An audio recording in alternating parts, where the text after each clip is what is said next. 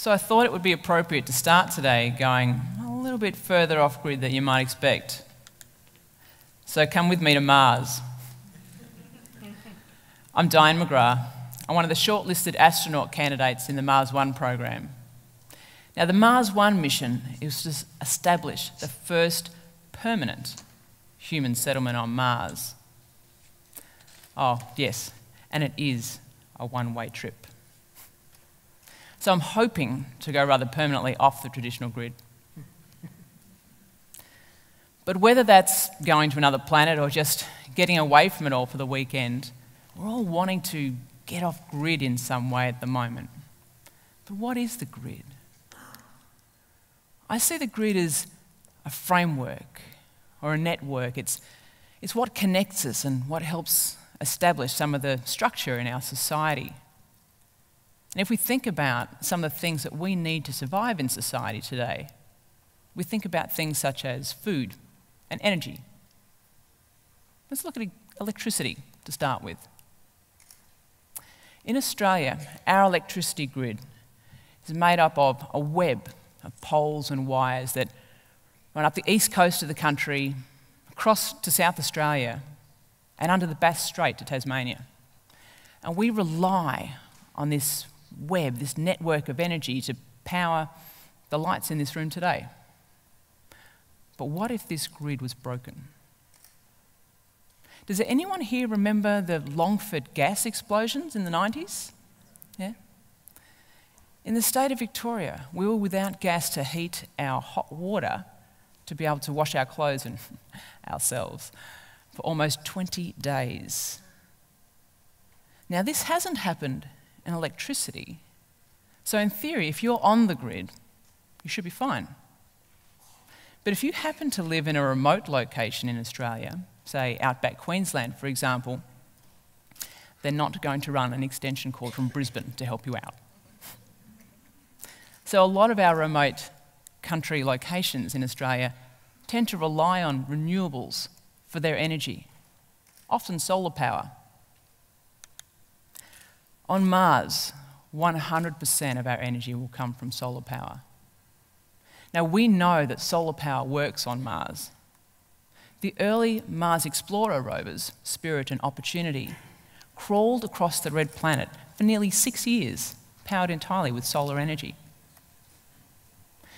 We'll be using a thin film, solar photovoltaic, solar PV, solar photovoltaic, and we're just going to need a few more of them, say about 3,000 square metres worth. That looks like 8 to 9 basketball stadiums. But that should provide us with the energy that we need to be able to survive off-grid on Mars, right? And food. Well, now, food is my personal area of interest. I love food.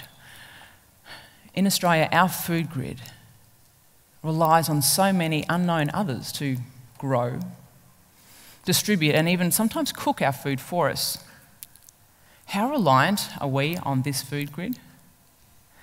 Well, let's have a look at the humble asparagus as an example.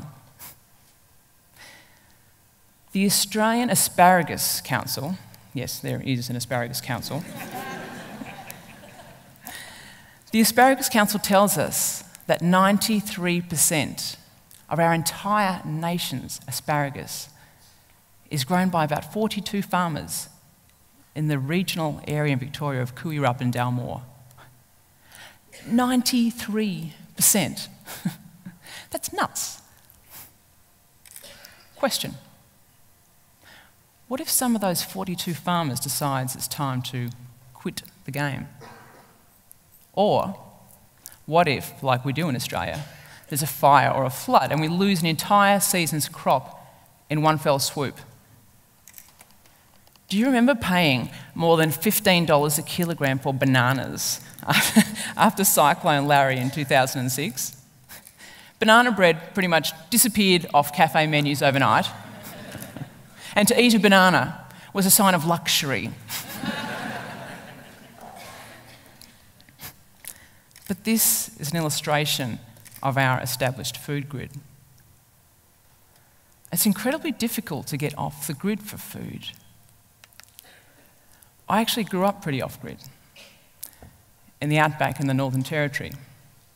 Now, these were pretty harsh conditions, and we couldn't grow a lot of our own fresh fruit and vegetables.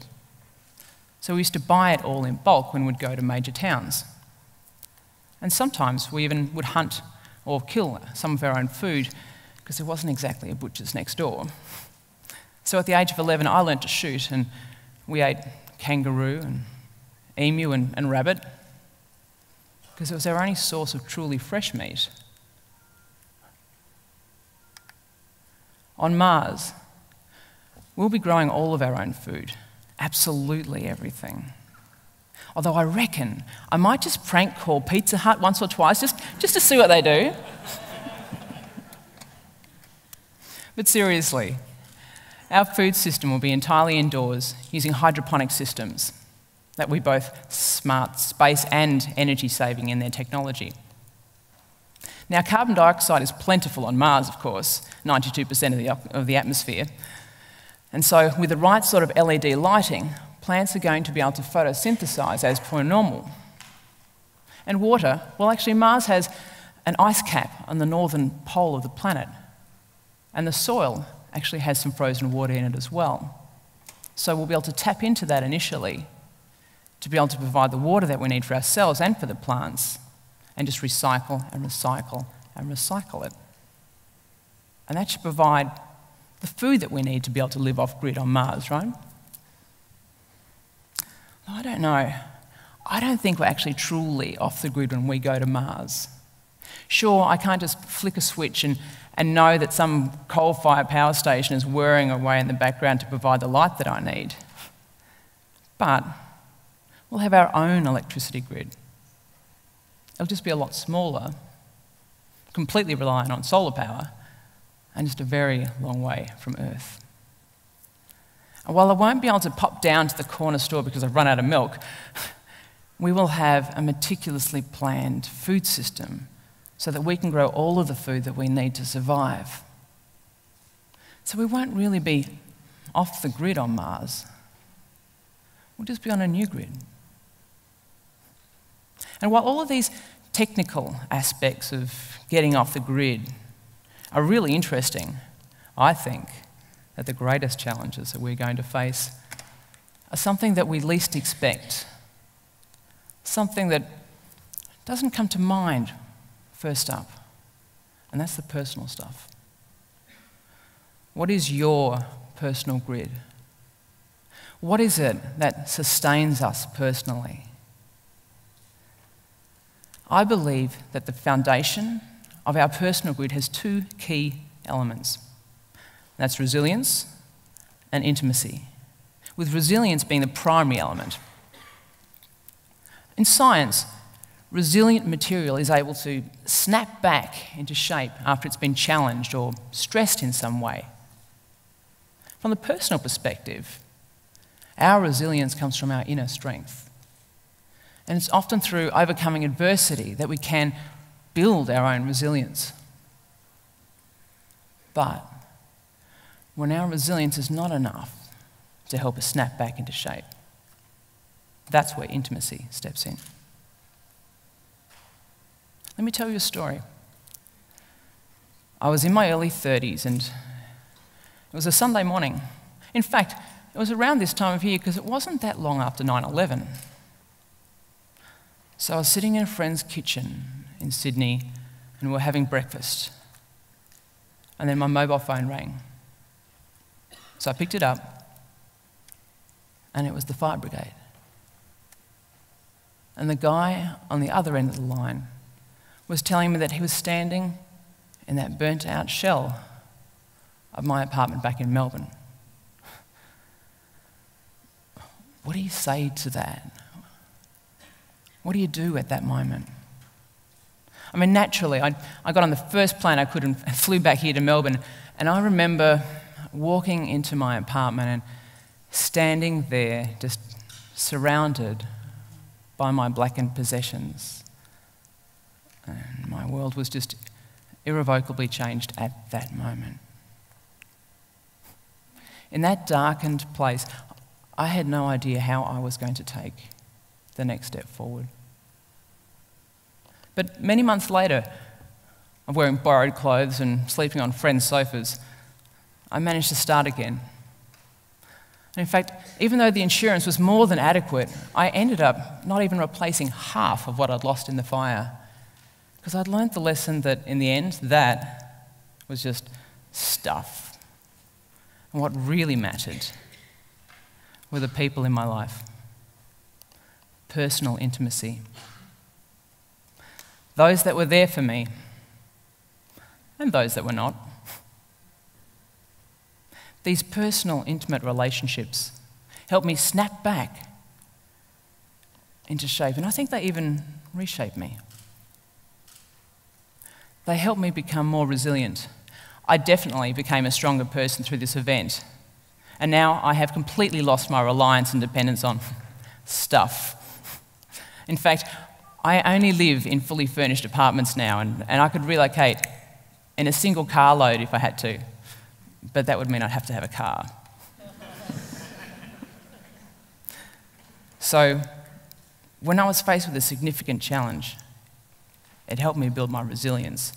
But intimacy provided the ingredients that I needed when my inner strength was not enough. Without intimacy, sometimes it can be incredibly difficult to snap back into shape and move forward. Those first 4 astronauts that go to Mars are going to be tested beyond anything they could possibly dream of. Their resilience, it's going to be challenged. And they will not have access to those personal, intimate relationships in their lives that they lean on. There will be 2 men and 2 women from different corners of the globe, different cultural backgrounds. There'll be 4 strangers, and yet 4 members of a new family. And I want to be one of them. People often ask me, why do you want to go to Mars? But I don't think that that's the question that they mean to ask. What I think they're trying to ask me is, how can I just go to Mars and leave everything that I love? My friends, my family, my hairdresser Alison. All of those creature comforts that we really do expect and enjoy. I mean, I try and explain it by telling them that Mars One, for me, it's the ultimate adventure, and it's that chance to live out childhood dreams, and that it's so aligned with my personal philosophies of sustainability. I should probably tell them that I'm not really in the least bit sentimental about stuff. Or I could tell them that I was born the day before Neil Armstrong stepped on the moon. And that pivotal moment in history inspired generations.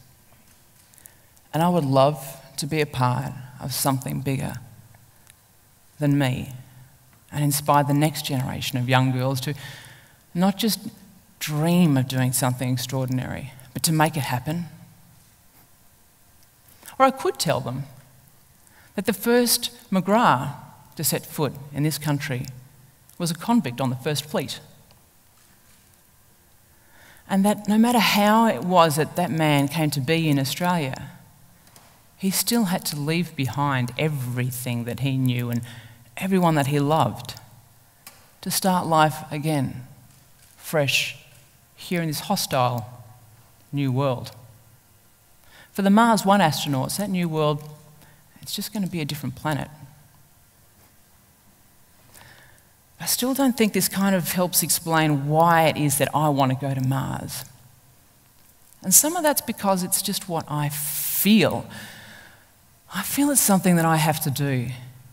For all of the reasons I've just explained, and for so many more that I can't even articulate, but just feel.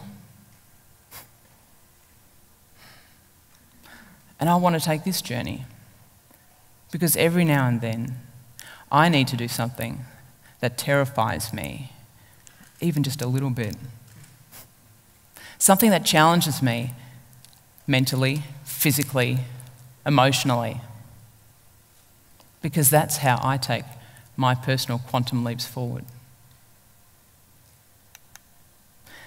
Mars One is my next great leap.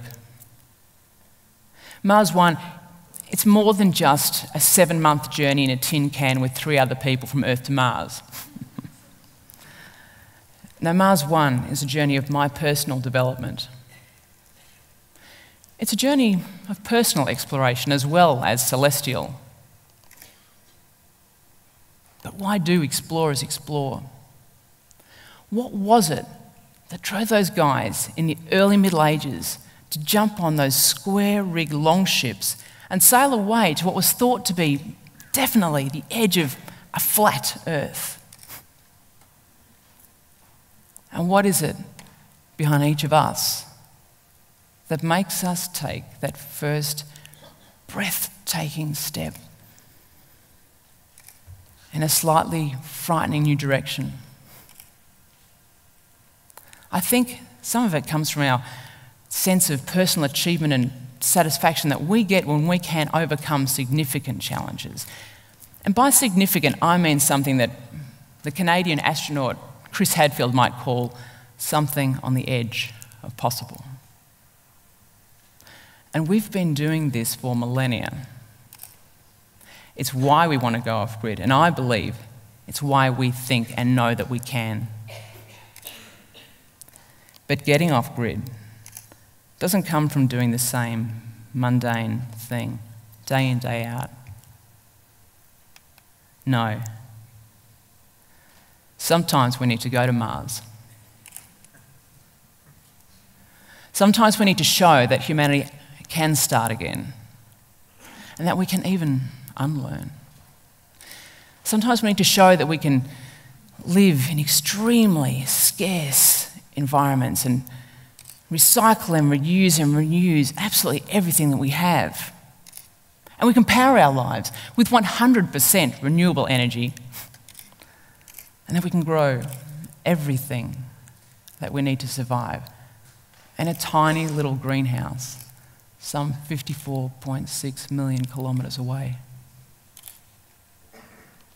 And sometimes we need to scare ourselves just enough so that we can all take our own personal quantum leaps forward. Because this is what inspires us. And I want to invite you to come with me to Mars, because in the end, we're all just ordinary people dreaming of doing something extraordinary. Thank you.